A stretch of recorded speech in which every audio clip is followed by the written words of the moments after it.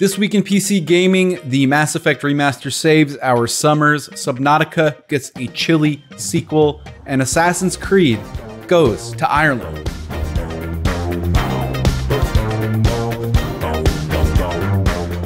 I'm James Davenport with PC Gamer, where the PC stands for Peasant Carnage, which would have been a pretty good subtitle for Resident Evil Village, don't you think? No, it wouldn't. Yeah, more games are coming out, whatever. So who are you gonna kiss in Mass Effect this time around? It's a heist game. A competitive multiplayer heist game.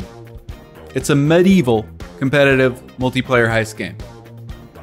It's a medieval competitive multiplayer heist game with AI-controlled guards. So, Hood, Outlaws and Legends is the kind of game I'd expect a video game title generation machine to spit out. But the premise is certainly something unique. It's out May 10th. Great news, everyone. Some games you can play on the computer, they're coming back to the computer. Well, they were already there. Anyway, the Mass Effect Legendary Edition packs in all three of BioWare's sci-fi RPGs into one package. Yeah, I'm skipping Andromeda, and gives each a facelift. The original's getting the biggest makeover though, with a significant visual upgrade in some parts and some combat tweaks, which is kind of surprising for such an old game.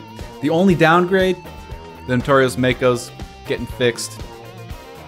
But that floaty bus was already perfect. It's criminal.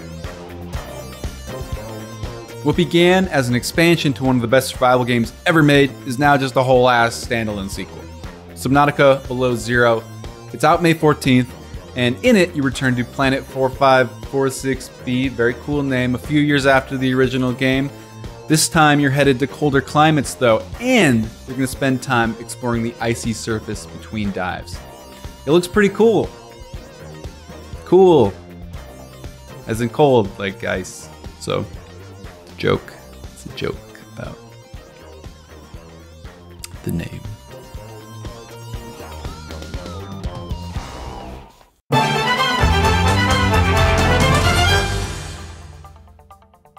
Eivor's going to Ireland, baby. Yeah, the first of Assassin's Creed Valhalla's expansions is going to set you up against ancient druidic cults and supersized Gaelic myths in a spooky new region. Yeah, Ireland is spooky. It's spooky. It's pretty, but it's spooky, you know? You're going to get new story quests, plenty of open world task mastering on the way. All of this when Wrath of the Druids arrives May 13th.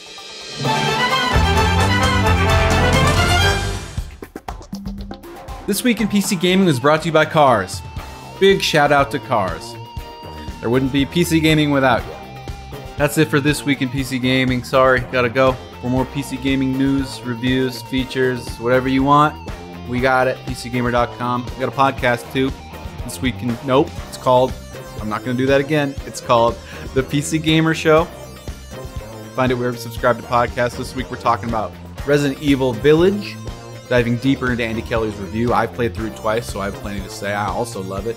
Fantastic game. Spoiler-free discussion, by the way, so don't sweat it. Come hang out. Yeah. Until next week, that's it.